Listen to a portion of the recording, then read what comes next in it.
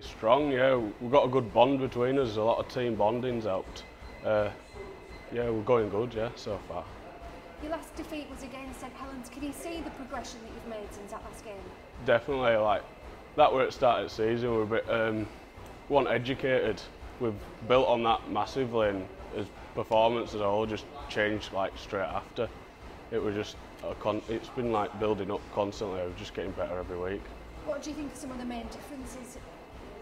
We're just working for each other. Before in St Helens game, it were it was just like it were every man for himself. I kind of saw it, but now it's like we work for each other, get the quick play the ball for the other person behind to get that try, not for ourselves. Catalans are next up. What kind of challenge are you expecting from them?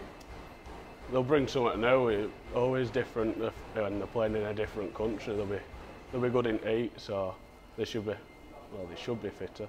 But see how it goes. I don't know. And what improvements have you seen from your own game since the start of the year? Fitness, I'd say my fitness has helped a lot, because just stay behind 20 minutes after training and do extra bit of fitness on walk bike. So that's got to have helped me.